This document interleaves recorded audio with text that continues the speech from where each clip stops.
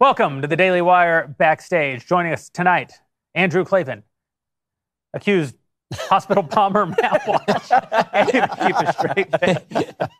Michael Knowles, and I'm very sorry. I know it will cause you great harm and pain that will always be with us. Ben Shapiro. I'm Daily Wire God King, lowercase g, lowercase k, Jeremy Boring. Listen, we're doing things completely different around here, and we've started adding a members block to every show. This show is no exception, so you'll be with us for the next 90 minutes, and after that, we hope you'll head over to dailywire.com and become a member. You'll get 35% off with code PLUS because we are, after all, Daily Wire Plus, and we'll be bringing you the members block of Backstage, which is just more of us doing the same thing that we're doing here, only you pay for it. And 1,000 times better. So much better. Like we so all the best better. Stuff for that part. It actually is really important, and as we've made this transition to Daily Wire Plus, we're trying to bring more and more value to our paying subscribers there who make it possible for us to do all of this. And so the members block is just another way of us giving them a little bit of extra access, and we'd love for you to become a member if you are not one already. So I don't know which one of the two threats to civilization that hey Jeremy, in fairness, so it's true we've got the hospital bomber and the podcast convention beer adder, but in fairness, according to Joe Biden, all of us are terrorists because statistically the entire Republican Party poses an extreme existential threat to the homeland. Well, you make a fine point, and undoubtedly he'll be sending F-15s to remedy the situation at any moment. I want to start by talking, Matt, about your situation. Apparently, about my plot, about your plot. Yeah. How did you think you would get away with it? It's too on the nose, I guess. The whole thing is just, it's obviously completely absurd. So, I mean, the story is that after a couple of weeks of, not just me, by the way, lots of us talking about the fact that Boston Children's Hospital performs gender surgeries on minors, which they do, that is a fact. After talking about this, because what we've been told is that if you even acknowledge this reality, then you are inciting violence, even if you don't say that there is violence. That's right. And then what do you know? Last night there was supposedly a bomb threat, and immediately the left realized that it's me and also Libs of TikTok as the others. We got together and we put this bomb threat together, I suppose. You have her number because of her being doxxed recently. Exactly. Libs of TikTok is an Orthodox Jew, by the way, so the Catholic Jewish Alliance rides again. There you go. I mean, always. The thing is, even if there was a bomb threat, there's no connection you can draw to the fact that we are simply talking about something that the hospital does, and then somebody called it a bomb threat. There is no connection there, and I also don't feel, when I first heard about this last night, I didn't go on Twitter and say, I unequivocally condemn bombing hospitals, because everyone knows that. I don't need to tell you that. That's the game the left wants. Well, you say play. Everyone again, unless there are brave right-wing patriots in there trying to fight their government, and then it's just F-15 the hell out of that children's hospital. That's true. But then of course it turns out this morning that it's like, was there even a bomb threat in the first place? So you said, is there even a bomb threat? Why would you doubt? Well, because the list, because we're hearing it from the media to begin with. But the police apparently showed up. The details come out later. The first indication is that the media last night, they're all over this. This morning, I woke up, I thought there was going to be headlines all over the place about bomb threats at the Children's Hospital, and there's nothing. They're not talking about it anymore. So that makes you suspicious. And then you realize that the police showed up. They were gone. They cleared the scene in like 30 minutes. And then the Post-Millennial gets a hold of the police report. They put it out there. On the police report, it never even says there was a bomb threat, just that there was a call about one. And then they showed up and there was nothing on the scene and they left, which makes you wonder, was there even a threat? Or did someone at the hospital see that someone left a bag and call and freak out? Or was it a hoax? This is an absolute true story that we had a employee quit one time and they filed a series of sexual harassment complaints against the company. When I say a series, I mean an exhaustive series of sexual harassment complaints. And one of them was that one of our employees had been listening to porn on his computer in her presence. And my very first thought was that in the long storied history of man's fall and sin, no one has ever used the term listened to pornography. That's just a complete non-starter. And this is kind of that way, like, what is a call about a bomb threat? That's that language. No one has ever used this language before. Somebody called somebody just called the hospital and they said, hey guys, Have you heard? Have you heard of this thing called a bomb threat? What is it? They've rigged the game here. It's pretty insidious what they're doing. Whether the bomb threat, there was no bomb, but whether someone actually called and made the bomb threat, and even if they did, there's no way it was that someone on the left. It seems more likely to me it's someone on the left. The left gains more from a bomb threat than the right does. So who's more likely to call? Beyond that, the left has this stupid game, which is that if they can any way tangentially connect anyone to an act of violence who is prominent on the right, they will do it. And meanwhile, they will openly bail people out of prison in the middle of riots and then declare that they are in favor of funding the police, which is what Joe Biden did this week. So, they're never responsible for any of the violence that they help. And that's the game, right? Because on this particular issue, what the left wants to say is that there are no gender surgeries happening to minors. That's unequivocally false. It is happening. And then if you speak up and say, well, no, I have evidence that it is happening, then they say, well, you're a terrorist. You're inciting violence. And it's, by the way, it's almost... You're not allowed to present evidence against them without... It's even a little more insidious because what they will say, it's what Mike Anton calls the celebration parallax. They will say, hey, we're doing gender surgeries for minors. Isn't that great? And then we will say, wait, you're doing gender surgeries for minors? And they'll say, how dare you suggest that? That's a lie. That's evil. And so they're allowed to celebrate what they're doing. The minute you repeat their words back to them with any criticism, you're a conspiracy theorist, kook, hospital bomber. I noticed this, by the way, this week about Lizzo. Lizzo is like, I'm a fat, sex-positive woman. You're like, you're a fat, sex-positive woman. Like, how dare you? She's a beautiful, beautiful person. Thin, you bastard. Skinny. And she, just historically beautiful. By every classical standard. I'll tell you, when I see all these kinds of headlines, it makes me want to crawl right back in my bed. And when I crawl back in my bed, where am I going? I'm going to Helix, baby. I want to invite everyone into my boudoir, okay? When you want a bed, do you want to sleep in my bed? Maybe you do. Call me later. But I think you want to sleep in a bed. No one does. I think you want to sleep in a bed for you. And what Helix will do is provide you a mattress that is specifically made for you. They've got 14 unique mattresses. They've got a collection of luxury models, a mattress for big and tall sleepers, even a mattress made just for kids. So how will you know which Helix mattress is best for your body? Why, you take the sleep quiz. It takes under 2 minutes. You will find out exactly how you want to sleep. That is why your personalized mattress will come right to your door free of charge, and they will offer a 100-night risk-free trial. Try out your new Helix mattress, see how your body adjusts, decide it is the greatest fit ever. If you don't like it, you get a full refund. They'll pick it up for you, but you are going to love it. It's going to be great. Helix is offering up to $350 off all mattress orders and not 1, but 2 free pillows for our listeners. Go to helixsleep.com/backstage. This is their best offer yet. It won't last long. With Helix, better sleep starts now. So I want to talk about the second big Daily Wire controversy of the last week, and that is Ben's dangerous... Essence. My essence. his very appearance. My spirit. At Podcast Movement. I think we have video here of Ben's assault on Podcast Movement. Mm-hmm. Just terrifying. Get a picture? 1, 2, 3. God bless you. Hey, thank you. All right, Ben, punch with me. Hey, good to meet you. Heroin. You reached right for him. Look at that. Oh, thank you. Yeah, thanks for everything you do. Thank you so much. I appreciate it. Thank you. I'm excited about it. That's great. Thank you so much for coming. This is huge. Of course, of course. Thanks a lot.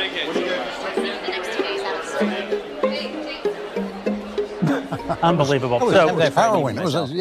I just want to say exactly what happened. I haven't really spoken about this yet, but I actually do think it's an important story. And that's that Podcast Movement is the premier gathering of podcasters. It's an industry conference that happens every year. I spoke at it last year. It was here in Nashville at the Gaylord. And this year, because the Daily Wire is selling more and more of our own shows as we bring more and more of our sales infrastructure in-house, we sponsored Podcast Movement. You can go to their website, look under sponsors, there's Daily Wire, and we purchased a booth on the floor at the conference. Well, a very good friend of ours, someone who's been very good to the company, who in the podcast space was also having a retirement party that evening, the evening of Podcast Movement. So Ben and I flew into Dallas to attend this guy's retirement party, slap him on the back, thank him for everything that he's done for the Daily Wire over the years. While we're there, we stopped by the conference that we are sponsoring to visit the booth that we paid for and our employees who've been there all week working and doing the important work of helping us with our ad sales. And you can see from the video what happened. You know, it's kind of a lightly attended conference. This isn't like, there's not like 25,000 people or something, but the people who were there, people came up, they wanted to get a picture with Ben. We were probably on the floor for all of 5 minutes. 5 minutes, yeah, maybe 10. We made a loop, walked around, went to the retirement party, came home. I wake up the next morning and I see these tweets. And I'm going to read the tweets in their entirety because I think that they're so remarkable. This was put out by the official Podcast Movement Twitter account.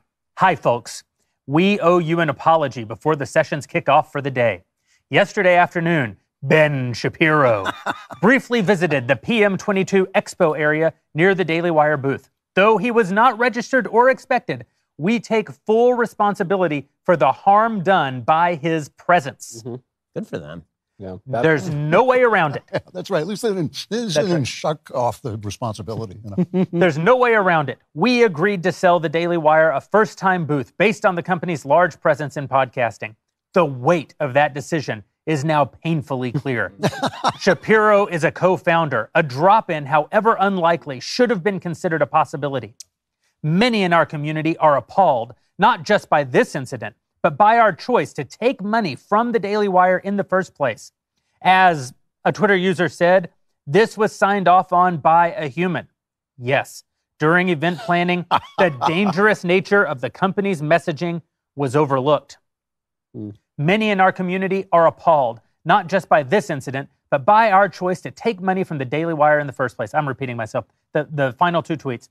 Those of you who called this unacceptable are right. In 9 wonderful years growing and celebrating this medium, Podcast Movement has made mistakes. The pain caused by this one will always stick with us. Forever. We promise that sponsors will be more carefully considered moving forward. Just to clarify, the Daily Wire representatives were scheduled, no Daily Wire representatives were scheduled to appear on panels, and Shapiro remained in the common space and did not have a badge. If you have questions, we're here to talk. Thank you for reading, and we hope you'll continue to join us from here on out. I have to tell you, when I first saw this, I had my usual reaction to everything, which is I cracked up. I mean, I started laughing. And then, first of all, I started to feel resentful because I haven't received an apology, and I've been here 7 years. That's one thing. But the other thing is, it actually isn't as funny as it could be, you know? I mean, whenever anybody attacks George Soros, who is actually an evil plotter trying to destroy America, everybody said, well, you're anti-Semitic, you know, because George Soros passed through a kind of fog of Jewry at some point. You know, and here we have, you know, like a mist, like the Incredible Shrinking Man. He went through this kind of radioactive thing. You know, an actual Jew is harming us simply by existing. And I have to say, I thought about that for a minute, and I thought, well, what's the answer to his existing? Right. What's the solution? And I thought, this actually isn't as funny. Maybe a final. It's not, it's not, I want a final solution to that. I thought, like, this actually isn't as funny as I thought it was for the first half hour. You know? If Ben's mere presence does harm, then the only way to prevent harm is to ensure that Ben has no presence. The joke's on them because, honestly, I didn't tell anyone, but I did leave some of my aura in the HVAC. So well after I had left, I still lingered there. And I'll be there for years. Well, I appreciate that you have a sense of humor about it, but it's not funny. It is an actual rhetorical call to violence. Yeah. A rhetorical call to violence to say that Walsh here, and he's a dangerous man. If someone's presence causes harm, then the obvious conclusion is that they must not have presence. The second thing is, we gave these people our money. So I immediately read these, and I go to DM the president of Podcast Movement to figure out what the hell, right? How to get your money back. He's preemptively blocked me on Twitter. So I call some of our pals around the movement, you know, people who we've done business with, and ask them to apply some soft pressure. I say, listen, I'm going to have to go to war with Podcast Movement. I mean, this is an outright act of bigotry. Yep. That is the actual correct word. Mm-hmm. It is an outright expression of bigotry. But I don't want to do that. Please apply some soft pressure and try to get these guys to retract this statement and issue an apology and commit to having the dominant podcast conference in the country be inclusive of the 6th largest podcast company in the world and one of the 10 largest podcasts in the world. It seems like maybe we should be present at Podcast Movement. So people made a few phone calls, and then I hear later that evening from one of the owners of Podcast Movement. And I'm going to tell you what the guy said, and I'm going to say something about myself that I'm actually a little embarrassed about, which is I cried on this phone call.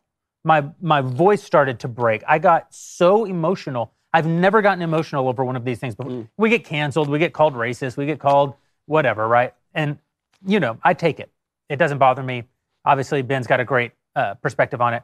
But here's what happened. The guy calls me, and I'm just going to hear him out. I'm going to hear what he has to say, hoping maybe that this is the resolution we've been looking for.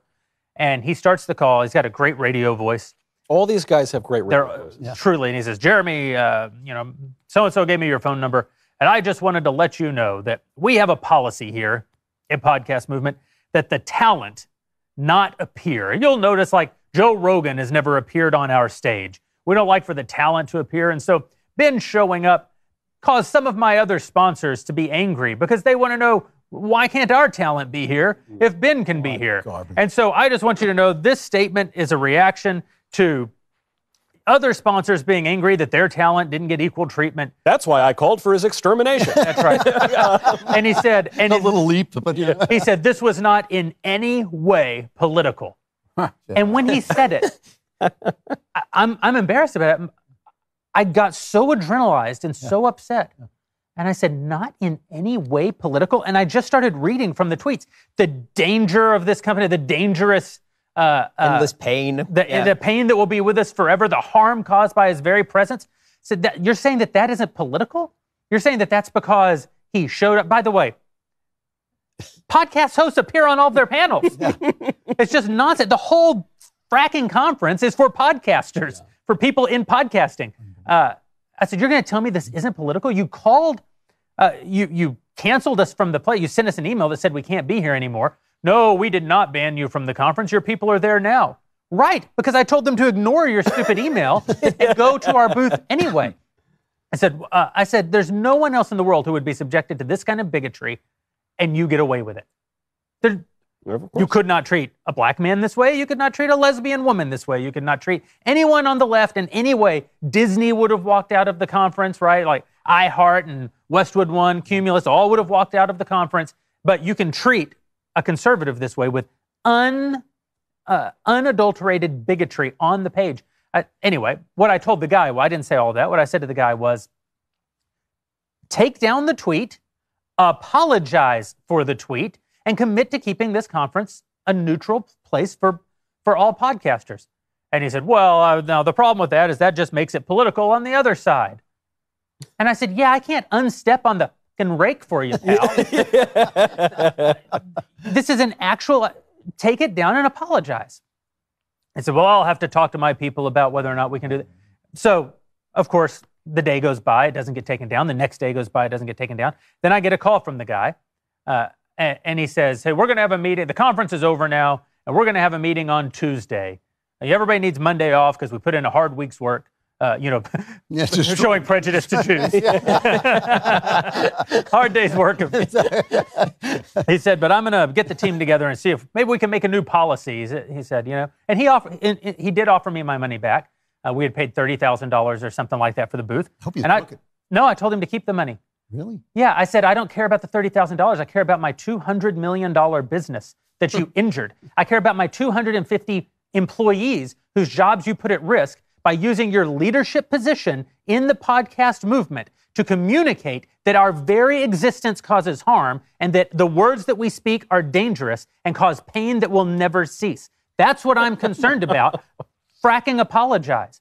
So he calls me after the conference is over, says, we're going to get together, craft a policy. Maybe we'd like Ben to be on stage with somebody from the left next year. Maybe we'd like you guys to help us with the policy. Or maybe we'll decide in our policy just not to have politics from either side going forward, but one way or the other, we'll let the new policy be our statement. Great. And I said, well, I'd love to work on that policy if you take down the offensive tweets that call for the annihilation, essentially, the rhetorical annihilation of one of my close friends and business partners, and commit to not doing that in the future. I said, and while you're at it, make sure that your apology is just as groveling as the apology that you put out for taking our money. Because a bigot who commits bigotry really should grovel a little bit for all of our forgiveness. Like that's a thing to actually, that actually causes harm, that actually causes pain.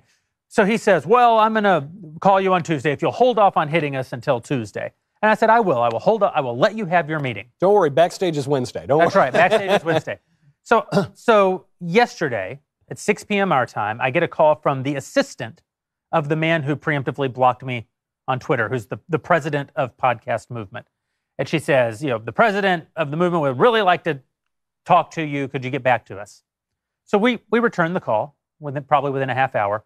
They got back to us today and said, very much would like to talk to you. Our first availability is September 14th at 3 p.m. Stop it. 2 weeks from now at 3 p.m., I can finally get on the phone with a guy who preemptively blocked me after apologizing for taking my money and saying that the mere presence of my friend and business partner causes harm. This is, I said it before, this is a kind of bigotry that could not be expressed against any other kind of person that exists in our country today. And there will be essentially no consequences for these sons of bitches. Yeah. They'll blow us off. They'll talk to us in a few weeks, and maybe they'll write a policy. The tweets will stay up.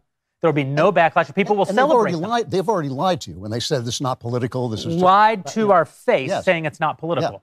Yeah. And I'd like to point out here that, again, there are a lot of podcast companies there, and they are all supposedly in favor of things like open debate and talking about things. And I can guarantee you this.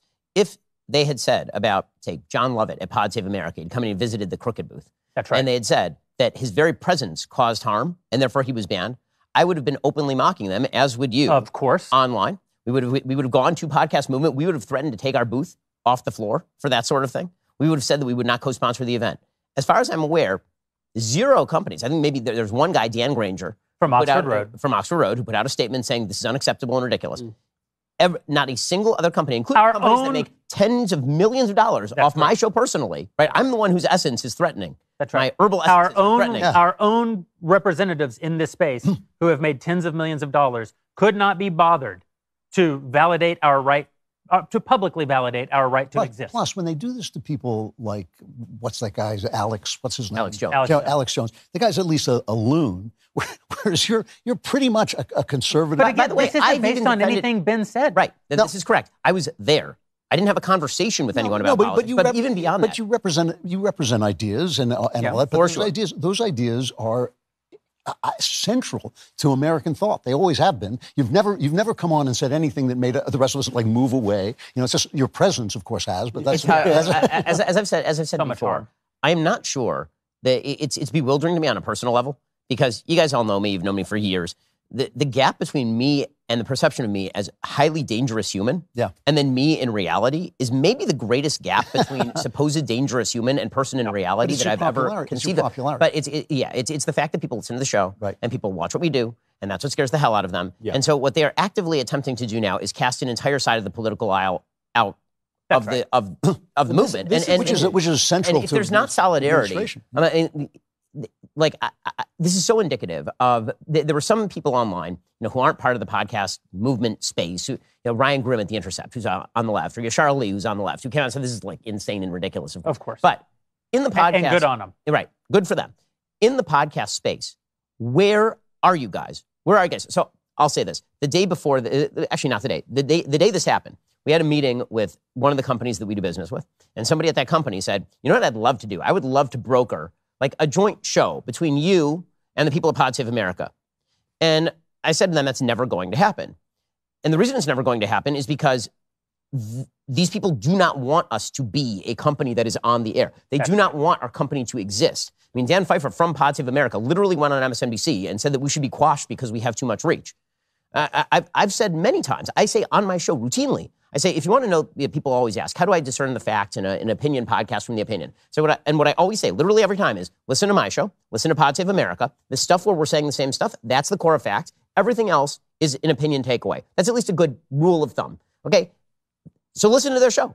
That's right. They would never, in a million years, say that anyone should listen to the show. In fact, they would say that the show should come off the air. And so the whole predicate of us having a functioning republic is the idea that there are a bunch of people I disagree with who should be allowed at things like a neutral free speech space like Podcast Movement.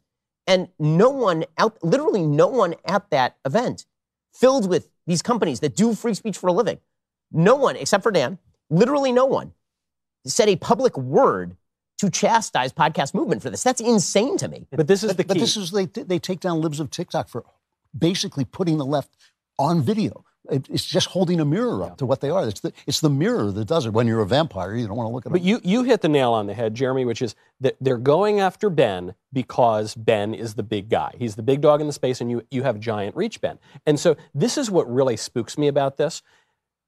You have giant reach because you are as mainstream as it gets. So when they say Ben Shapiro is too far, I say, you ever listen to my show? You ever, are you kidding me? Ben Shapiro is as mainstream as it gets. So what they're really saying is the entire right is gone. This is when Joe Biden says, listen, some Republicans are good Republicans, but the MAGA Republicans, by which he means any Republican, by which he means statistically everyone, other than Bill Kristol and his 4 friends who have tea together, 100% statistically of the Republican Party is in a sort of sometimes kind of way MAGA Republicans. But I'm saying get rid of half the country. Here's what really worries me is the combination of things happening, because on one hand there's an escalation of it's not just your opinions that are harmful, it's your very presence.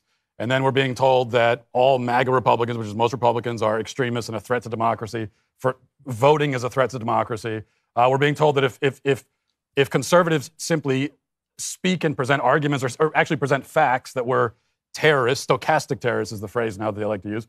Libs of TikTok, as you point out, she got kicked off of Twitter. They didn't even give her a reason. They just said, you're gone. And then on top of that, so that's what's happening. And then also there's another escalation in just the total lack of accountability on the left. And we're sort of used to that, but it seems to be worse now than it's ever been, where they can do whatever they want. Yep. I mean, I've been having this back and forth with this person on Twitter who's been openly organizing this drug running operation to minor children with hormone drugs. Committing felonies. Committing felonies, breaking probably 50 laws all at once. And, you contact the DEA, you contact everyone you can. Nobody cares. So there's no accountability. All that's happening at once. And then what does that do? First of all, it creates an environment where they're basically setting the stage here to start essentially rounding people up and, throwing them in prison. But then on the right, it also has this radicalizing effect because people get desperate. Yeah. I mean, they're accusing us of being radicals and being dangerous, and it's a self-fulfilling prophecy. It's actually what they want, and they're going to create that because people, when they look around and see there's no accountability, these people can do whatever they want to us, the rules don't apply to them, it is radicalizing and makes people desperate, and desperate people do become dangerous. And it's the end game of something that's been going on for 50, 60 years, though, this idea that they are the people who determine what virtue is, who determine what racism is. I mean, they call us racist not because we're racist. I don't actually know that many racists, but they call us it because we disagree with them. And so if they set the standard, our ideas are the non-racist ideas. If you disagree with us, then ultimately we are going to be, so there's basically demonized. Absolutely. A lot of people, one of the things I really loved about this whole episode, the only thing I really loved about this whole episode is that on Twitter, I must have read 200 reactions that were, I guess they're going to start their own podcast movement now. Will they call it Jeremy's Podcast Conference? We've established a reputation at the Daily Wire as we don't take this stuff lying down, and we don't just complain about it, we challenge. And so, a lot of people want to know what we're going to do. It took a minute to come up with IHateHarrys.com. Yeah. Jeremy's Razors wasn't like an overnight thing, right? And we're not going to tell you. We're just going to do it. We're not going to tell you. We're just going to do it. But I will say this. We will not allow podcast movement to continue to present itself as a neutral place. If you're a conservative podcaster, they don't want you there. Yeah. If you're a conservative podcaster and you're with any of the major podcasting companies, they don't care to defend you. Yeah. They want to make money off of your success while your political foes try to destroy you. And then they will watch you die when the left finally does land the kill shot, and then they will shake their heads, find another conservative talent, and go extract money quietly from them. It's even worse. That's the game. It's the minute, not that they step out of line, this conservative who goes there. Nope. It's the minute they get anywhere near as big as Ben Shapiro. That's the minute you're a little too successful, that's when you're out. It's also a sign of weakness. I mean, if you guys... Of course it is. If you guys watch Netflix, I mean, Netflix fired a lot of its social justice warriors, but if you watch their the stuff that they say is their top shows. For a while after George Floyd, it was all Black Lives Matter material. And I was sitting there going, like, nobody's watching this. They're telling us this is number 1, 2, 3. And then slowly it just vanished. It just disappeared. And I just thought, like, yeah, because, you know, it's basically it's still basically a center-right country.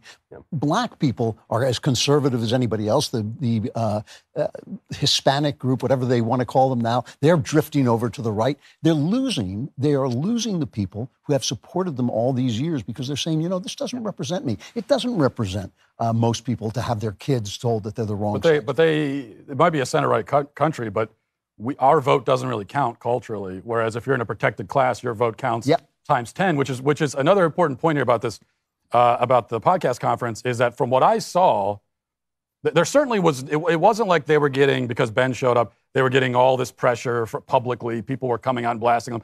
Nope. I saw one person. It was a trans person, right? I think one person. It was a woman. It was an actual in the woman. tweet. It said uterus. It was a trans man, I think. Okay, yeah, well, whatever. But had a uterus, and so I call that person a woman. You monster. As I learned from your film. What's wrong? So one person that we could tell complained. They're in a protected class. They have the LGBT thing that they can claim. And because of that one complaint, that's the power that they wield. That's right. At the time that Podcast Movement put out their groveling, bigoted bullshit tweet, I believe that original post had 15 likes. Yep. And I said to the guy on that first phone call, you made a calculated risk assessment and concluded that the higher risk to your company was to get on the wrong side of a person with 15 likes, as opposed to expressing bigotry to a company with 50 million monthly listeners. You made that calculation, and he probably isn't wrong. That is where the great risk is, the left, because they are so totalitarian, because they're so unforgiving, because they're so tyrannical right now. But is that a real risk? I mean, what if people just stood up to them? Well, then it would go away. Yeah. It's like anything else, right? That would be the end of it, which is why the fact that people who actually profit off of us couldn't be bothered to acknowledge our right to exist is the most deeply offensive part of the whole thing. And I will turn this into a promo because it is a direct attack on our business. I mean, we derive a great percentage of our revenue from ads on our shows. That's a big part of how we stay in business. And this is a direct attack on our ability to function in the podcast ad space. And that's another reason to be grateful to our Daily Wire Plus subscribers. Please go over to Daily Wire Plus, become a subscriber. If you're not one, if you are one, please stick with us. That is the only safe revenue that we have as a company. Is the people who want to be in this fight with us. That's why we're adding things like Members Block. It's why we have been bringing All Access back online now that we're recovering from those technological deficits that we've had. And there are still a few wrinkles, but it's all, you know, we're moving forward and trying to make this community part of the Daily Wire Plus really come to the fore. Because at the end of the day, it's the only thing we've got. Even the people who make 8 figures a year off of us will not acknowledge publicly our right to exist. This is why the right has ignored the right ignoring the culture for so long has gotten us into this position. That's right. Always talking politics, but this is pure culture. It's pure culture that he feels that a 15-like tweet from some, you know, protected class person is more dangerous than losing your audience, losing our audience. It's an amazing thing what happens to the mind when a narrative takes over, when a narrative is promulgated. It's about the right being nice and the right saying we don't want to engage in tactics. We don't want to push. That's right. You know, we want to be cordial. It's a free market. They can say what they want. Well, here's the thing. If you guys don't push back, then it's asymmetric. It's completely asymmetric. Yeah. It means that they do, in a certain sense, have more to fear. Until we existed, until Daily Wire existed, they did have more to fear from the idiot with 15 followers on Twitter than they did from multi-million-dollar or even billion-dollar conservative companies, because the conservative companies would just sit back there and they would take it. They would sit there and they'd say, okay, well, you know, we exist at your sufferance. We understand we exist at your sufferance. And so, you know, we understand what you're doing. We get it. We get that they're mean and they're nasty. We're over here. We're nice. But you know what? Screw that. That's right. Okay, because the reality is that we're not nice anymore. If you're going to seek to destroy us, then we are not going to sit here and be destroyed. That is not something that I do not acquiesce to the erasure of my own existence. That is not something I'm sorry, but I like existing. I'm addicted to breathing. There are certain things I'm not willing to do, and not existing is one of the things I am not willing to do. But we don't even have to. We don't even have to fight at their level. All we have to do is speak out without fear, because the things that we say make sense to most people. And I think that's the whole. But cowards need to be punished. What's that? Cowards need to be punished. Right. And we need to mobilize too. The good news, I think, is that people on the right are hungry to mobilize and to get out. I hear this from people all the time. Like they're ready. They want to get out. They want to do something. That's one of the reasons why they love the Daily Wire so much, is that we are out there doing things. So that's the good news. But they need an outlet. And that's one thing. The left also, they own the culture. They're much better at mobilizing. If they're upset about something, they're going to show up, and they are. The right is much more reticent to do that. Mm-hmm. I mean, we could show up at the podcast movement conference next year and have 10,000 people picketing or whatever. Shh, we agreed not to talk about it. Hypothetically, I'm just saying, you don't want your thing to be political. Well, we can make it real political, make it more political than you ever. We could do that. So it's just, there is that hunger to really. For a long time, there was a strain on the right where the right wanted to lose. If we were going to lose, we were going to lose with dignity. We're just going to step back and lose with dignity. And I think what you realize from that tweet thread from Podcast Movement, what you realize from them saying, yeah, Ben Shapiro shouldn't exist, that's not very dignified. That doesn't feel. And so I have no interest in losing. I don't want to lose in an undignified way. You know what I'd rather do? I'd rather win with dignity and honor and winning. And that's why the Daily Wire is committed to building alternatives. Because at the end of the day, one of the reasons that the right has gone along with this is because what else are you going to do? You still need a razor. Well, now, you know what? Now you don't. If you're still shaving with a razor from a razor company that hates you, you're doing that by choice. You're not doing that because you don't have alternatives. If you're still getting your news from news companies that hate you, you're doing that. You've decided to do it. You have an alternative. We and others are providing. That's why we're launching into this kids content, so that you don't have to put your kids in front of what the left wants to serve them up. So we're launching entertainment. Who knows what we'll launch next?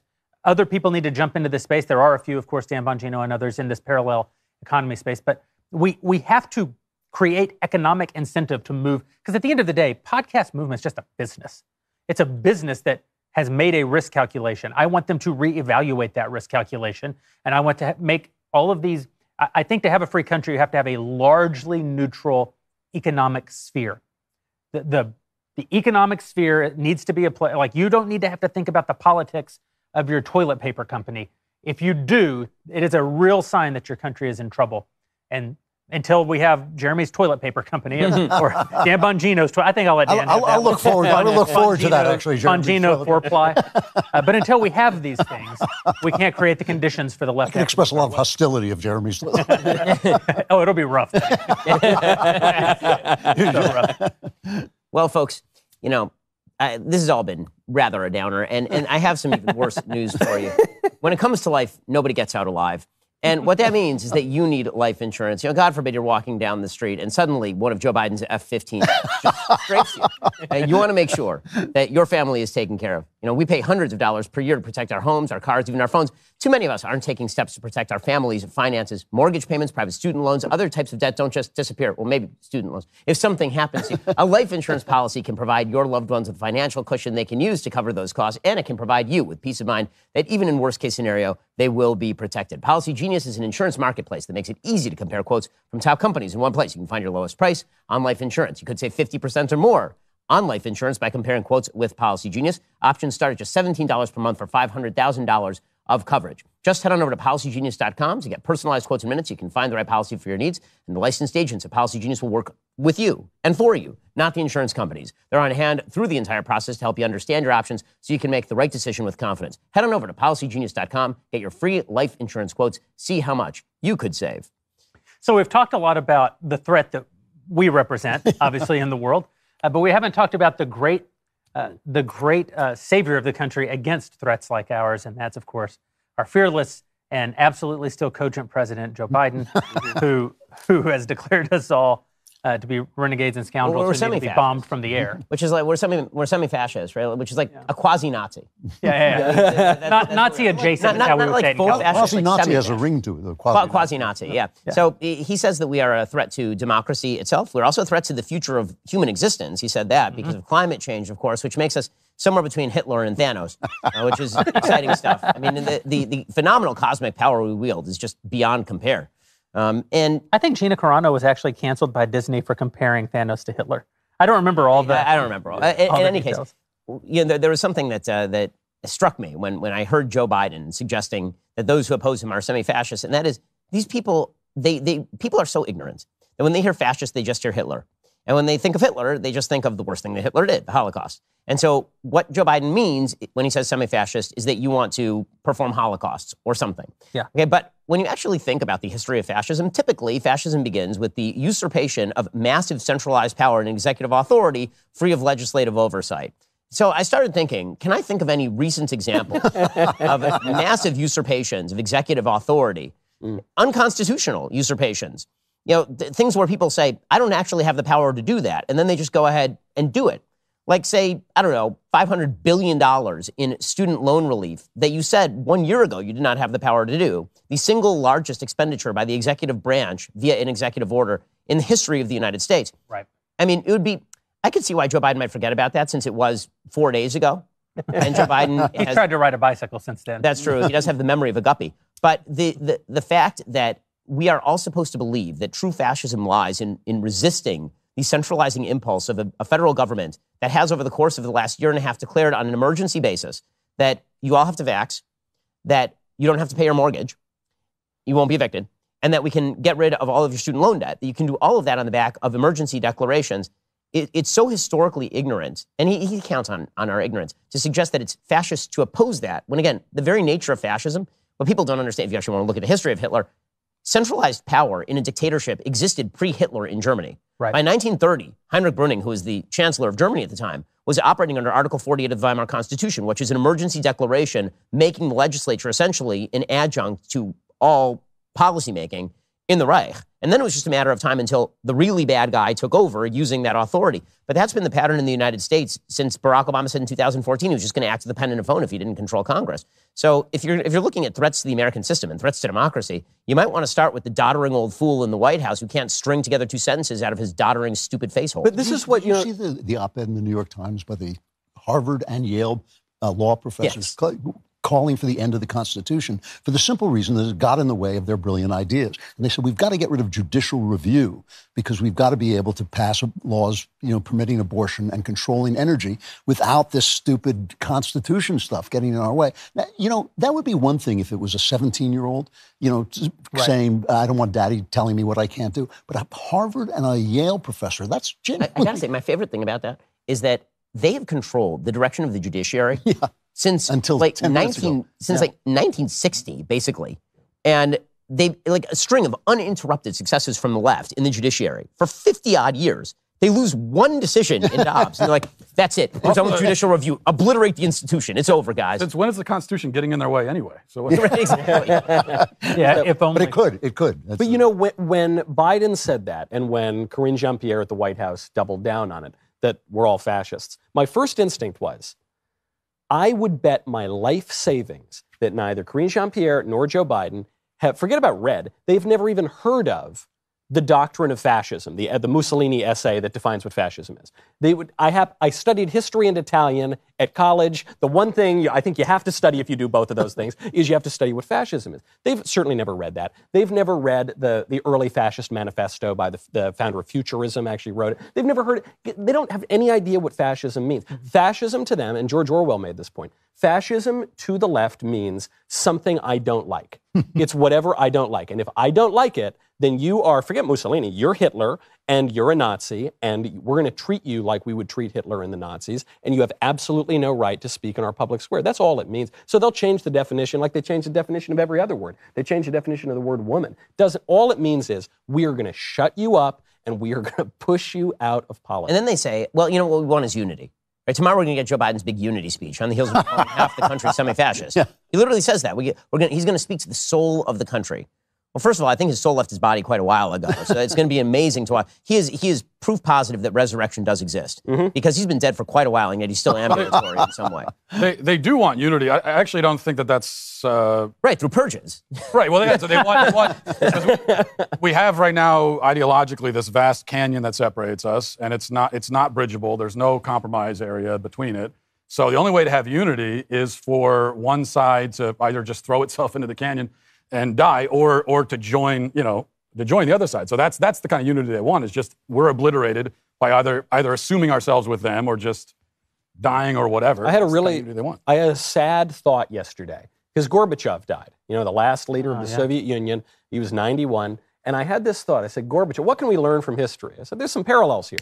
You got a dead guy. So, okay, Soviet Union, I'm thinking of my own president right now, okay. And it came to prominence in politics in the 70s, okay. Palled around with actual communists, okay. This is right now checking out Gorby and Biden. They presided over the decline and fall of their nations and empires, okay. I'm seeing a whole lot of parallels here, except for one. Gorbachev tried to make his country freer and more transparent. That was the only and he was sort of likable and friends with Ronald Reagan. I thought, gosh, 30 years after the fall of the Berlin Wall, how on earth do we, the people who won the Cold War, how do we find ourselves in this really awful political... Do we learn nothing from the Cold War? It is really interesting that we defeat people and then take on their characteristics. It's really interesting that we start out... I mean, the Holocaust started with euthanasia. You know, it started with killing off people who were crippled or mentally ill and all this stuff. And now we have actual headlines that say, you know, we've gotten rid of a syndrome through abortion. Yeah. You go like, good job. They're doing it in Canada. They're pushing right now. 3.3% of deaths in Canada in 2021 were euthanasia, doctor-assisted suicide. Yeah. And there's a bill. 3.3%? 3.3% of all deaths. By the way, it's going to spike way higher than that. And right now in October, they're pushing for a bill that will legalize euthanasia, it's assisted suicide, for children. And what children are they going to kill? You know they're going to kill the weakest children, the ones with problems, the ones with disabilities. You just think... And it's all going to be done with a smile, happy from. And they're suggesting it too. There was a veteran that called the VA, and they suggested to him, "Well, have you thought about euthanasia?" they're actually like promoting it as an option. If you're feeling down. I mean, this is the thing that I think people forget, and this was Jonah Goldberg's point in liberal fascism, which is that nobody actually shows up at the front door making the case for fascism wearing the shiny boots. The shiny boots come later. It starts with all of the happy promises and all the wonderful things we can do with you. We can make your life easier. If you just get rid of these moral standards here and these moral standards there, your life becomes significantly more convenient. If you don't have to listen to that guy on the other side of the aisle, your life is just going to be richer and better. And you know, all this stuff is messy. It makes it a lot less messy if you just give us the power to do whatever we want. I'm going to push back on you just slightly. I don't think it's if you give up this moral standard and that moral standard. I think it's if you accept this moral standard. Like, it always comes in the guise of a higher morality. Like, it's actually wrong of you to want what you want that veteran to suffer. You want children born with Down syndrome to have to live. Imagine how hard it is for them to be alive. I mean, and their families to take care of. And their families take care of. They frame all of this in a way that makes it seem like a virtuous thing. You're going to let Ben Shapiro, who disagrees with us, you're going to let him speak and cause emotional distress. Or you're going to let kids with gender dysphoria kill themselves. You're going to let kids with, you just want to erase trans but it always comes back to the idea. I think you're right, though. It comes back to the idea of having a hierarchy of values.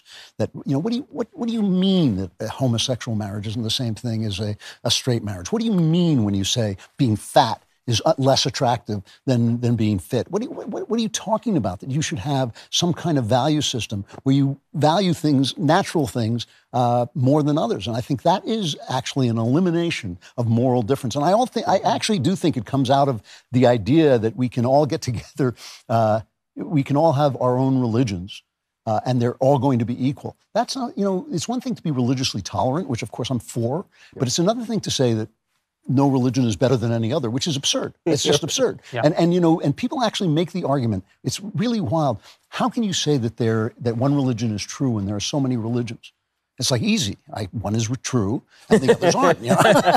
It's like, there's so many answers to the math problem. How can only one be true? Exactly. You know, so I think there is this kind of elimination of values, and it's put in terms of the fact that if you hold to values, people suffer, which is true. I mean, I think it's a very unpleasant thing to be fat. I think that people who are fat feel a tremendous amount of shame. They blame the shame on us, but it's there to begin with, and it is. But it's incredibly unhealthy and incredibly shameful and self-shaming, and an incredibly bad way to live. But just to say it is what makes you an evil person. To say that there's a hierarchy of values is what makes you an evil person. Well, I think that one of the things that they've done, and I'm thinking this through in real time, is they've made the core of human behavior the emotion you feel in response to the human behavior. That's the thing that we're supposed to focus in on. And so that means that the behavior is really secondary. So if you feel pain because you're overweight, And then it really doesn't matter whether you're overweight because you choose not to stop eating or whether you're overweight because you have an actual genetic anomaly that makes you fat. The pain is the same. And so therefore, we cannot tell people that they should exercise, because if we do that, well, you're ignoring the pain. And so the core is always the emotional response. It's not the behavior that leads to the emotional response. And so that's just a difference in kind between how I think religious people who see cause and effect in the world and people who don't believe in cause and effect and only care about the emotional state in which you find yourself. That's just two different ways of viewing the world. And if all you're focused in on is the emotional state of people at all times, regardless of the behavior that leads to the emotional state, number one, you're depriving people of their agency, because the truth is that you can, in fact, in many cases, control your emotional state. That's what it's called to become an adult. I mean, discipline, patience. You know. I mean, yes. I mean, looking at the Bible very rarely, the Old Testament, very rarely commands emotion, right? It commands action. But there are certain times where the Bible literally commands emotion. It says that you have to love God with all of your heart and all of your soul and all of your means, right? So what does it mean when God says, I want you to love? Or when God says, I want you to love your neighbor as yourself? What is that actually supposed to mean? How can you command somebody else to feel something? So that says you can't. There's no way, because you can't change your emotional state. Nothing you do can change your emotional state. And what religion typically teaches is fake it until you make it. Essentially, right? Treat other people as you would wish to be treated, and you will end up loving your neighbor as yourself. Right? That's the basic idea. It is an absolute certainty that if you are sitting in a movie theater watching a scary movie and you become afraid, if you turn on the light and take your eyes off of the screen, your fear will mitigate. Because emotions are controlled by externalities. It doesn't mean that every emotion, this is this whole cause and effect thing. We've talked about it on this show before, that some things can start in the physical and then infect the spiritual, and some things can start in the spiritual and then manifest in the physical. Like that door swings both ways. For sure. So you can have fear that isn't caused by an externality, certainly.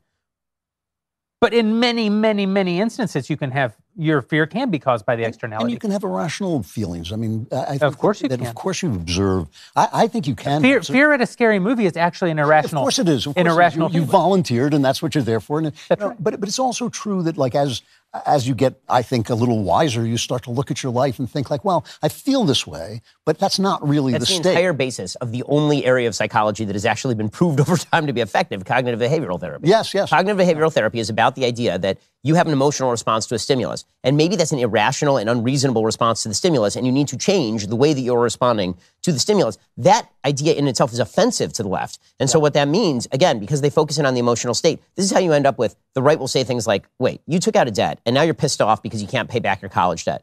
That's your fault. You shouldn't have taken out a college debt that you couldn't pay. Yeah. And maybe somebody was predatory, and that person should be punished. But if you take out a debt and you can't pay the debt, that's not my fault. That's not somebody else's fault. By the way, they keep saying that the student loans are predatory, but they offer absolutely no solutions for how to get rid of them. Right? Only forgive them and keep the system. On the emotion thing, though, the piece that we're missing, because they say emotion matters the most. That takes primacy. If they applied that across the board, it would still be bad, but it wouldn't be nearly as bad as the actual situation, which is that what they're really saying is that emotions have primacy for some people. Yeah. But then if you're in the out group, your emotions don't matter at all. They don't give a damn how you feel. You could be in the utter, depths of despair, and it doesn't matter. That's why I ask this question all the time about the women's locker room debate, and they tell us, well, the trans person, how are they going to feel if they're not allowed in the women's locker room? And then usually the response from the right is about what about safety? What about this? I always respond, well, what about the emotions of the women? What about how they feel? And what you find is that, their emotions don't matter at all. Who cares about them? They're that's they just have a phobia. Right, exactly. Which makes you think that maybe in the end it's all just, as always, a power game for the left. Yeah, of course. The emotional veneer is all just. But we almost back to the fascist point. The jackboot is behind the smiley face, right? The smiley face is the pitch. The jackboot is what's really. We're making it. We almost sometimes make it sound like they have an overabundance of empathy. Which is what they want us to think. Yeah. Right, but that's not it at all. I think they don't care. This is not empathy. This is, I think, power. And the power game obscures the fact that they are erasing truths, central truths about human nature that have been handed down to us, through long centuries of wisdom. And, what we're really talking about is we're talking about the flesh and the spirit. You're talking about the fact that your flesh feels things that your spirit knows are false. Right. Your flesh feels envy, and then you sit and think about it and think, well, do I really want my friend to fail? No, I actually want my friend to succeed. My flesh maybe has this kind of, instant response. Do I really want to sleep with that woman and destroy my family? Actually, no, I actually don't, but my flesh feels And this is where the cultural echo chamber really, that you're talking about, really matters so unbelievably much, because what they do is a path to unhappiness. It is. It's a path to misery for millions and millions of people. I cut a video this week about Demi Lovato's new album, and this is not my area of expertise. I am not a Demi Lovato fanatic. I don't listen to this kind of music.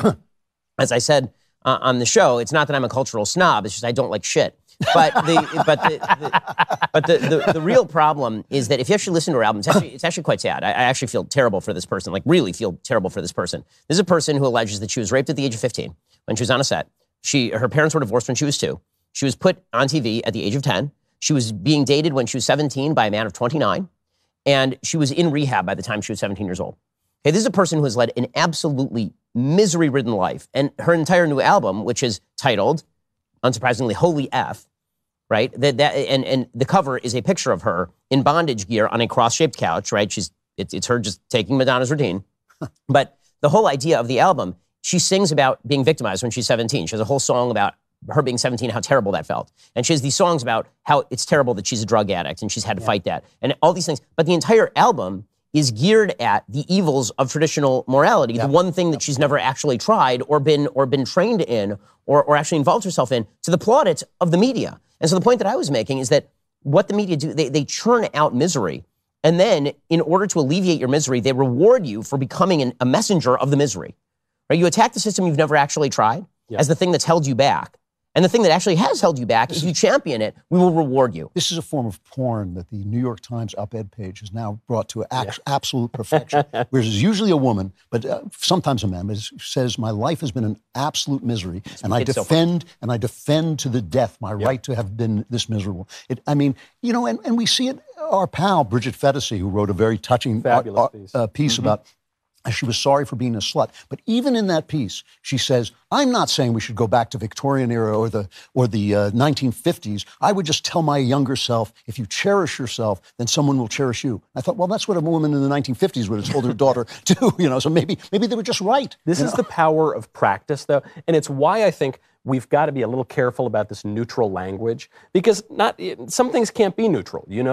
If you call the great example is you call the girl she or you call the girl he, and that is not neutral. There's no neutral ground. You're making a moral claim there.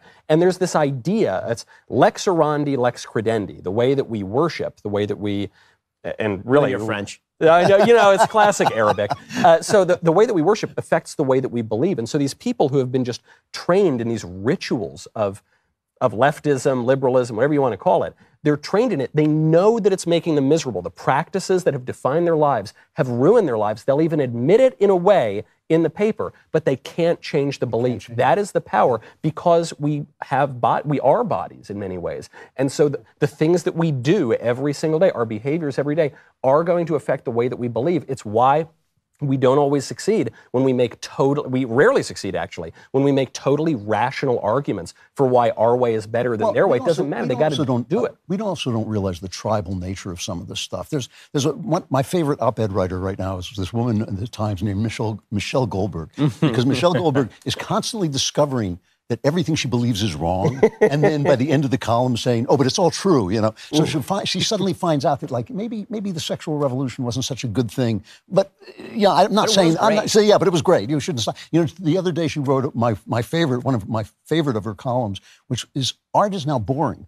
That's absolutely true. We've hit an absolute low in the culture. In my lifetime, this is the lowest the culture has been because of woke, because their values aren't conducive to art, because they're not conducive to life. But she then starts quoting Karl Marx. This is all explained, and I thought, okay, I know the rest of this column. My favorite recent piece in the New York Times, as long as we're doing favorite recent pieces in the New York Times, there's a woman who wrote this whole article about, I'm in a progressive marriage. Yes. It was an open marriage. And I was miserable. Yes, I was just miserable. It was the worst marriage ever. But that just demonstrates that progressive marriage is actually a wonderful, wonderful thing. And we need to get past the morality of the past. Great. And there's so much of this on the left. And that's why there's a study today that came out. And it's a study that every sentient human being knew was going to be true, which is that religious people have better sex. Yeah, right? There's a study that says religious people have better sex. Particularly women have a more meaningful sexual life when they are in a long-term relationship with a person who shares their values, which is the least shocking piece of news that has ever been broken upon the American people, ever. And it held true for men as well. Religious men tend to have better sex because it is in the context of a relationship that is actually fulfilling. And it turns out married people actually have a fair bit of sex because they actually know the person that they're having sex with. Because they do it fairly regularly, as it turns out. And you don't have to go shopping for it. Yeah, exactly. And so this entire study is written in the realm of almost like Jeff Corwin, like in Australia, and he's going around in the outback, like, why would... it's Steve Irwin, he's like, Crikey, what's these people? They're like bunnies. I can't believe it. And you're like, well, I mean, this makes perfect sense. Why do you think, even if you're not a religious person, let's assume that you have a naturalistic explanation for religion. Okay, then why do you think these religious rituals began in the first place? And the answer is they're outgrowths of evolutionary biology, even if you're an atheist. Because human beings are naturally driven toward a life of meaning. Women are naturally driven toward mating with people who are very specific so they can propagate their line with not the schmo down the block. And men tend to be driven toward polygamy, but if they are forced by circumstance, and namely by women, into monogamy, they tend to lead healthier sex lives than people who are just out screwing whatever is available. Yeah, but that's part of the trade-off. Right. This is right. And so, the fact that we keep, there's so many, Christine Emba at the Washington Post, she keeps writing pieces about like, well, you know, it seems like the consent values that we've been promoting my entire lifetime, they're not sufficient. There's so many women who are consenting and then they regret, and is really consent enough? And it's like, where have you been? Where have you been? Can I recommend this thing? It rhymes with marriage. We've had it for literally forever. And it's just... I don't want to tell a tale out of school, but my friends and I, some male friends and I, back in my wayward youth, we were discussing this one day, and we had this kind of epiphany. We said, you know, fellas, I just thought about this the other day. I think sex actually is better with people that you know. And like, furthermore, it's even better with people that you like. And we're sitting there like, wow. And I'm being somewhat, hyperbolic here, but those are the exact words we said. And we thought about that like an actual epiphany. And then we thought, maybe every person ever throughout history knew this except for us. This is the battle. This was the hinge of my life. This was the hinge of my life. I was walking down the street one day and I said, you know what? I'm not sleeping with women I don't like anymore. I'm not going to pretend to like women I don't like. Within 6 months, I met the woman who became my wife. Within 6 months, I was having the greatest dating experiences of my life because I just thought, I'm not going out with women I don't like. And then within 6 months, I met the woman. It's not just that you like the person, too. It's also you're having sex with someone and you can embrace the totality of the act and all of its consequences and see those things not as this thing that must be feared, but as a great blessing. So that's another part that allows us to enjoy it quite a bit more. This is the thing about you mentioned the flesh and the spirit a little bit ago. You mentioned, certain people have genetic predispositions towards being overweight, and other people have eating disorders, and et cetera, et cetera. All of this is sort of one thing, which is that in the battle between flesh and spirit, you're being fed two ideas all the time. And the one idea is always a lie. And so it's like the fear of your spirit is a lie, and the promise of joy of the flesh is a lie. And so I've talked to, because we've never had an obese society before until right now. Yeah. Like you look at pictures from the beach in 1968, no one was overweight. And when I mean not overweight, people who we think of as not overweight now would have been considered overweight then. They didn't have seed oils. That's why. Yeah, that's right. It's not even that they were. Side note, by the way, have you noticed that the sizes are changing? I'm talking about like clothing sizes. Oh yeah. They're changing. Like it's bizarre over the course of my lifetime. Okay, like I'm 5'9" and I weigh about 160, which puts me normally in the medium category. And now I'm having to wear smalls because the mediums are for giants. Right, they're for giants. I thought I was losing weight. This is definitely happening. But the point I'm making is that I've had to have conversations with people about the fact that almost no one is overweight because of hormones and genetics. Yeah. And they don't believe you. They're like, you're just wrong. I've had to have conversations with people who I have true affection for about the fact that most of the mental illness that we're dealing with is inflicted, not biological. Yeah. And my evidence of it is it's brand new. It's never existed before. All of this is because, on one hand, in most places right now, by the way, comparatively, even right now, most people aren't overweight in the world. Even right now, most people in the world don't have mental illnesses, among other things. If you believe the flesh, then you think. So I did hardcore keto, right, for a while, and I've never felt better. I've never been in better shape. It requires some discipline. It requires routines. That's a big part of how you accomplish it. We move to Nashville. All of my routines are broken.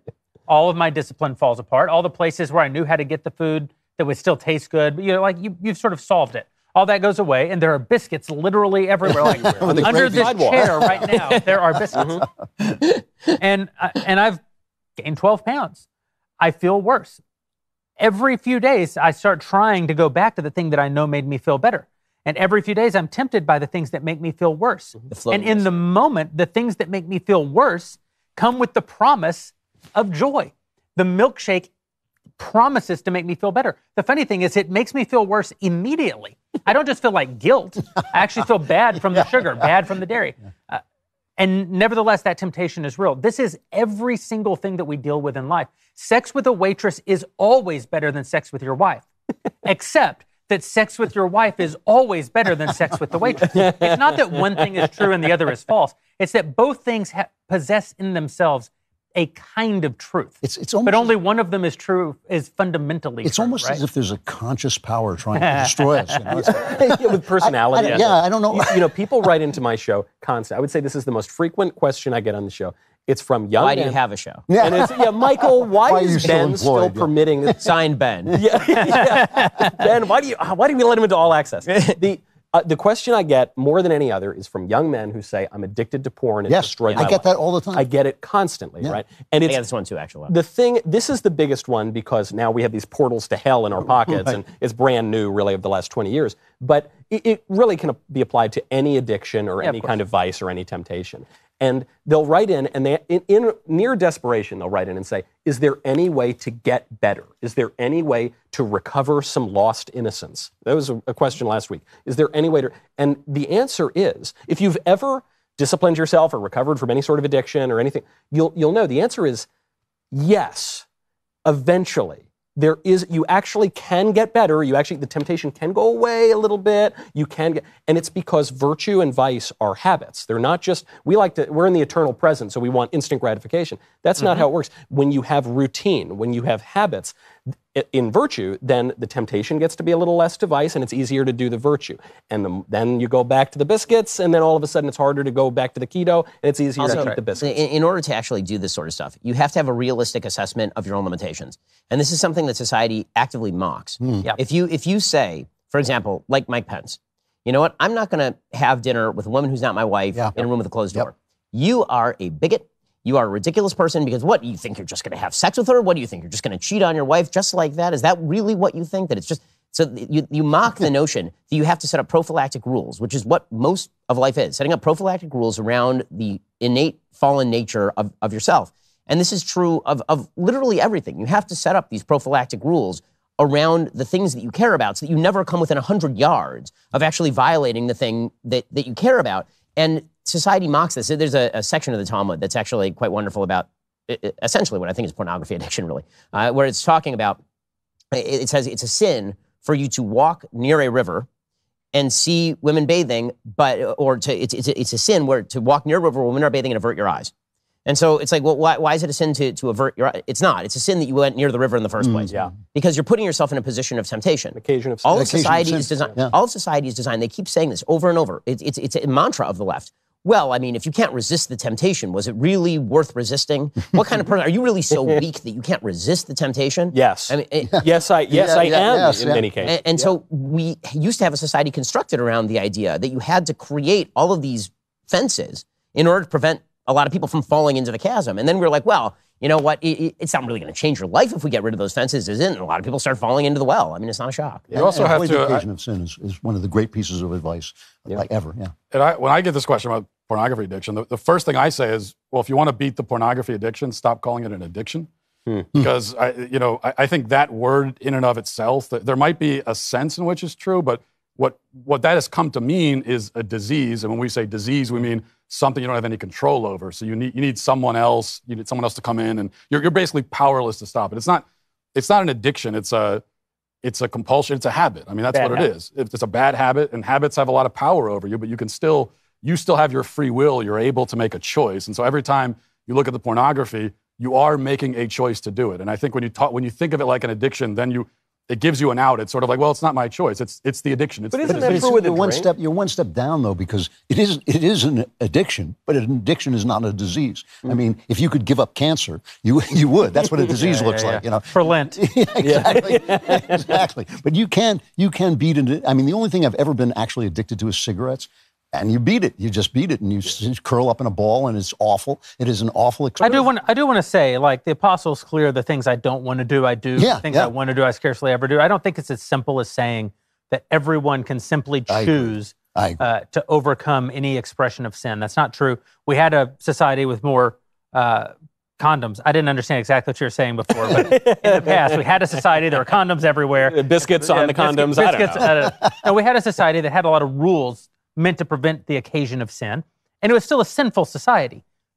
But in many ways, not all, but in many ways, it was a better behaved society. Yep. And so it's challenging when you talk about these issues to make the distinction between the absolute nature of righteousness, the absolute nature of virtue, and the sort of practical realities of life on earth. When you say to a person that they can kick cigarettes, that is absolutely true. And sometimes telling them that is actually encouraging and helps them kind of realize that they're not just victims of circumstance. Sometimes I think it can also be demoralizing to people because it almost obscures the other reality, which is that sin is very powerful, that sin can't be done away with. I think that's why the genius of beating addiction. I was off cigarettes for 5 years, was in Amsterdam, where everybody was smoking on a book tour, and I thought, well, one cigarette. I was addicted like that. I had to do it all over again. But that's the thing, you know, it's not every day is a day. So, like, if you get off it the next day, you're off it again, you know, and that's what you have to do. Sin is always present. The flesh is always present. Yep. These things are incredibly powerful. It's very challenging. The problem, when I was a kid, and cartoons actually taught you things. Yeah. They still teach you things. But you mean good things. The common meme in cartoons was that a person would have a decision to make, and a little angel would appear on one shoulder, and a little devil would appear on the other shoulder, and this one would try to make them be bad, and this one would try to make them be good. The problem as you become adult is that you realize there is an angel on one shoulder, and there is a devil on the other, and they're both you, and they sound exactly the same. Mm. And that is one of the hardest things about life. And they both have your voice. They both have your voice.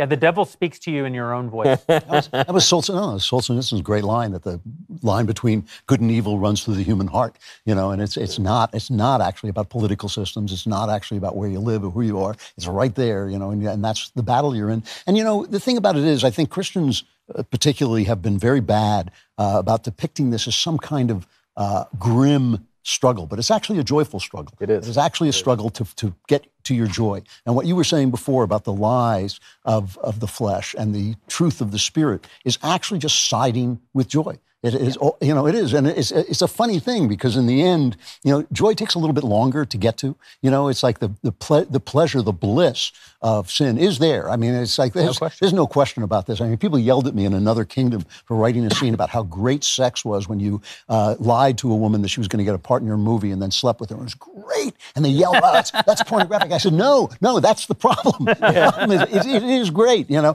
it's just that the joy, which is a deeper emotion, a much more global emotion, something that actually fills your whole life, takes longer to get to. But there's also, this is why Jordan Peterson is so popular. Oh, he's Jordan now? He's Jordan. You know, Jordan. This is why. It's one, it's because of the accent, and two, it's because he talks about dragons. And it's the same reason that the Latin Mass is exploding in the United States, especially among young men. It's exactly the same reason. Because this lame, super lib thing that we've heard for 50 years of, like, hey, man, you know, your spirituality, it's all just about peace, man, you know, and all it is just kind of acoustic guitars. No, it's about, like, there are actual dragons trying to eat me all around me right now, and I just want to just slay that dragon in pursuit of something greater, because the consequence of the spiritual combat that we're all in is not just that we're suffering a lot, it's that there's a prize, you know, there's something actually worth getting out of it. That's much more motivating than just, I will say that the best thing about Jordan Peterson is listening to Knowles and my son Spencer do imitations of him. We would never do anything like that, Drew, and you better be sorry that you ever suggested we would. It is one of the funniest things I've ever seen. Bloody ridiculous. Yeah, you start with Kermit the Frog. You take him to Toronto.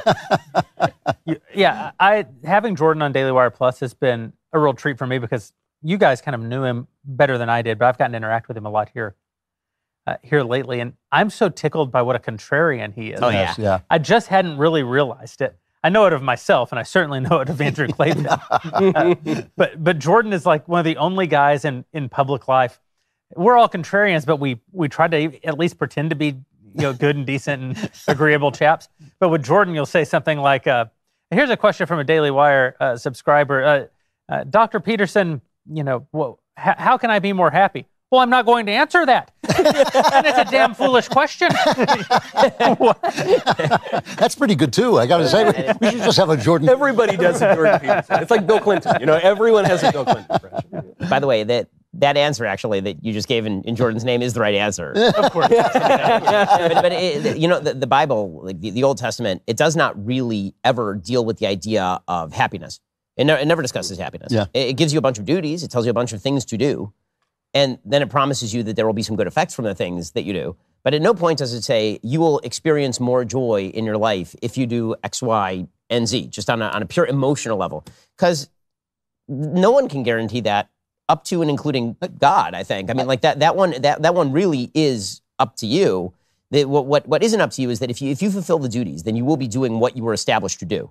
That's the promise. I do believe that the New Testament offers up joy as I want to take an issue between the Old Testament does not. But using the word joy and happiness as synonyms is not the right thing. I agree. I do not believe in happiness at all. You're happy, you win the lottery, you're happy for a couple of minutes, and you lose the lottery, you're not happy. But joy is a state of mind that actually is there even when you're in grief. It is that vitality of life, the presence. I always compare it to a movie where you're watching some character die and you're weeping, and then you come out and say, "Wow, it was a great movie." Life is kind of like that too. The vitality of all the things that happen in life is what joy is, and I think you can achieve that if you side with the Spirit. I think it was C.S. Lewis who described it this way, and if not, I'll just make it up. Yeah, go ahead. That joy is more akin to just about being able to answer a question. Like there's just this kind of journey and this approach and this, you're so close to the satisfaction, which is very different than just, hey, that was a good drink. Yeah, I'm happy now. Yeah. There's this very cryptic sort of commentary in the book of Exodus, which I'm supposed to discuss with Jordan, actually in the interview with Jordan.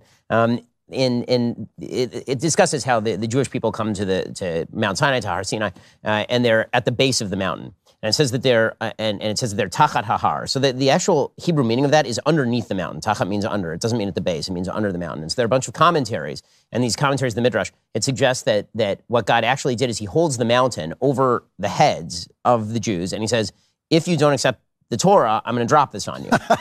And so this raises all sorts of questions Talmudically. Like, okay, so was the Torah accepted by the Jews under duress, right? I mean, was this, and it's a full-scale conversation that goes on for a fair bit of time. And the sort of conclusion is, the only way to rectify that sort of bizarre take on the narrative that God is literally threatening you with destruction if you don't take, is that's not God threatening you. That's just the reality. Yeah. Unless you undertake the duty of living as you were supposed to live, the mountain will fall on you. Yeah. That is not because God is threatening you that way. That's just the way the world is. Meanwhile, we've got I agree with that completely. The culture which cuts off all the pathways to joy, which is what's so sinister. My favorite New York Times piece recently, since we're talking about it, I think this is the New York Times, was the maternal instinct. Yes, that was the New York Times. New York Times, okay, good. I was either that or Washington Post. Maternal instinct is a myth that men created. Yeah. 50 years ago, we made it up. But meanwhile, that's what she's really like militating against is women fulfilling their duties as mothers and finding joy and happiness in it. And it's the same sort of thing where I read the whole piece and it's very windy and circuitous, and she seems close to acknowledging that, maternal instinct does exist. And by the end, she's like, no, it doesn't actually exist. But that's a path to joy, another one that they're trying to sort of cut off. Almost as good as Scientific American, which sent out 7 tweets. Did you guys see this? No. The idea of two sexes was invented in the late 18th century to bring more, bigotry into human Right, they were life. less sexist in 1400 than they were in 1700. I don't know if you knew that. But before that, there was only one sex scientifically. Man. Man. Yeah. And men could have sex with men and make babies. It's amazing. We actually invented women. I wish I could take credit for that, but I guess we did out of our rib. They just got their time scale slightly off. I did see that, and I don't see nearly as much as you guys do, but I couldn't even really figure out how they could possibly have arrived at this. It's the opening of my show tomorrow, and I have to say, I've been whether I can get through this with a straight face, I don't know, because it is an amazing. It actually makes me wonder if we're getting the gender conversation a little bit off. Because our argument now, which is, manifestly true, just looking around, is there's sex and there's gender, and the libs say that gender expression and sex are divorced, and we say there's no such thing as gender, it's just sex, right? Men and women, that's what it is. But in a sense, no, there is gender expression. Yes, I mean, there is, first of all, and second of all, the very fact that they are expressing gender in these weird ways kind of proves that there is. And really, what we're trying to say is, there is sex and gender expression, and the libs want them to be completely divorced. And if you want to have a good life and flourish and be in accord with reality, you've got to just bring them together. That actually, when men do manly things, they'll do better, and when women do womanly things, they'll do better. That's not gender. That's what Jordan Peterson talks about. That's personality, right? That's what we're really talking about. But I also disagree, because if reality has taught me anything here lately, it's that when men do feminine things, they do better. These days. I don't understand. They keep telling us that gender and sex are different. Yeah. But then they also say things like trans women are biological women, which is a... That's because they're loons. That's I'm sorry. That solves it. It was a sleight of hand trick where they invented this distinction between sex and gender, and then it was very useful for them for about 3 or 4 decades. And then in the last 5 years, they got rid of it, and they said, it's actually the same thing again. So they got us to buy into this reverse idea. engineered it. It was pretty clever. Yeah. But we even have words for this. When we say the word womanish, we don't use it that much. Norm Macdonald used to use it a lot. But womanish is effeminate for a man. Yeah. You wouldn't call a woman womanish, right? A woman is womanly, and that's good. And when a man is behaving like a woman, that's womanish, and that's bad. Why are we saying that's good and bad? When your voice starts to wobble a little bit when you're talking to that guy from podcast. yeah. And you don't. You say, get it together. Come on, boring. What's the matter with you? Just punched myself in the crotch, to try to... No, I do believe. I mean, I've mentioned many times that Brian Stelter missed a deadline in order to go to bed and cry. And I think that may prove that you can change from a man to a woman. Okay, sorry, go ahead. No.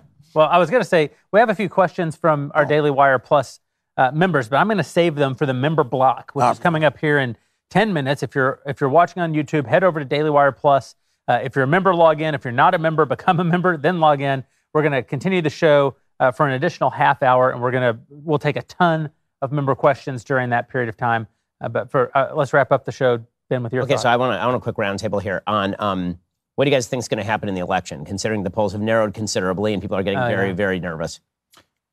I think it's all fake. I think the headlines are fake, and here's why. We had a 10-point lead on the generic ballot in July, and which is amazing. I mean, that's when you talk about the red tsunami. Now that lead has narrowed. It's a 5-point lead on the generic ballot. And they're saying, see, the walls are closing in. The Republicans are going to lose it for all sorts of reasons, whatever. But if you look back to 2018, the Democrats at this point had exactly the same lead as the Republicans did. And by the way, it narrowed as the election got closer. That's just what kind of happens. And they went on to win. And they crushed it. Yeah, they absolutely crushed it. So I think the libs are just trying to discourage conservatives. I think the numbers don't bear out this fear that we're all of a sudden going to lose our momentum. I largely agree with that. I thought you, on your tweet thread about this, you made a really good point that focusing on Trump may hurt us with independents. The people who attacked you immediately said, well, Trump's selections have won all these primaries. And you think, yeah, but that's not the point. You're talking about the generals. The generals, right. But I basically agree with what you're saying. Typically, summer polls are worse than autumn polls because they don't poll likely voters as much. They tend to favor Democrats. The polls have narrowed. I do believe specials are not going as well. What's that? The specials, but the specials, 8% of people are showing up for those specials, and I don't think. Yeah. I think that the abortion question may serve the left more than we thought. But I think that if Republicans can get their heads around the fact that they have to fight the culture war, they can bring people out. One place where I disagree with you is you frequently say that people vote against things, but I think only conservatives vote against things. I think women and other Democrats basically do vote for things because they want the government to do stuff. Yeah, well, and I think, but I do think you're right in terms of the numbers. Right now, the numbers still favor Republicans, and I think as the autumn continues, they're going to favor Republicans more. And I actually think we still have an over 50% chance of taking the Senate. Yeah, yeah. Might be like 52, but it's... Yeah, it is. It's like 55. I agree that the polls are fake and everything's fake, and that's probably correct. But I'm not as nervous about the polls. I agree with Ben's take on this largely. I mean, I'm just nervous about what I see from Republicans, which is it does seem like they're getting off message. When the FBI raid happened, and there are all these predictions on the right that, well, this is what's going to lead to the red wave. It's like people are not going to the polls to protect Donald Trump. That's not what they're not getting up at, parents are not waking up in the morning thinking, well, how's Donald Trump doing today with the FBI thing? What Republicans need to think about is, what do people wake up in the morning worried about? What do they go to bed worried about? The whole cliche classic thing, what are they talking about around the kitchen table? Like, that is actually true. And what are they thinking about? They're thinking about their finances. They're thinking about inflation. They're thinking about, are my kids safe, crime? They're really, really worried about the fact that it seems to them that our culture is plunging into insanity. They're worried about what kind of culture we're leaving for our kids. These are the things that plague people's minds every single day. When it seemed to me when Republicans were talking about that they were doing well. And then when we went on this detour and we're talking about Trump and the FBI, then that's when the polls start to trail off. But the FBI raid, the issue with them raiding Mar-a-Lago is not Donald Trump.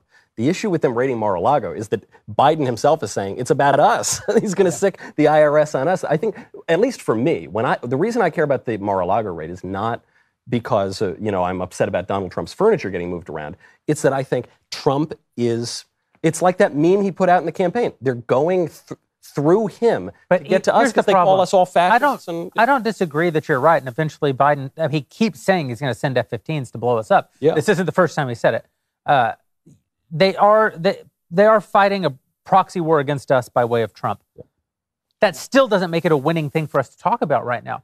The average American is not sitting around today worried that the FBI is going to raid their houses and look for classified documents. The average American today is not relitigating 2020. That's right. Yeah. The average American today is trying to figure out how to pay for gas when it's so freaking expensive. And when Joe Biden is saying, "Oh, I brought gas prices down 43 cents," it's up $2, you asshole. Like, the average American is deeply concerned right now about what has happened to their kids over the last 2 years. The fact that suicidality is up so high, that drug use is up so high. The average American is worried about what their kids are being taught, about what kind of lives their kids should lead. These are the kinds of issues that if we run on them, we win. And the problem with President Trump is that he wants this election to be a referendum on him because Donald Trump sees the entire world as a referendum on him. He puts his name in gold letters on everything that he touches.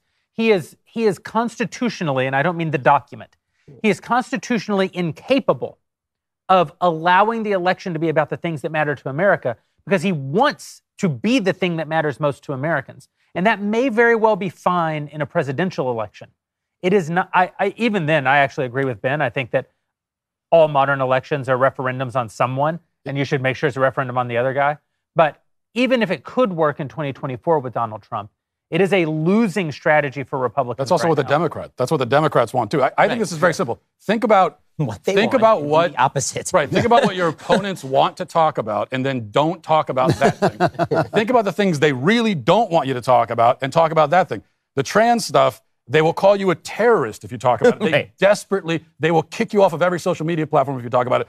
Obviously, that's a thing we should be talking about. The economy, they don't want to talk about. Like, those are the things. They really, really want us to talk about Trump. But that is enough reason in and of itself to not talk about it. And the thing about Trump is I keep getting these letters every time I criticize him, like, oh, you're criticizing the great Trump. I have to say this.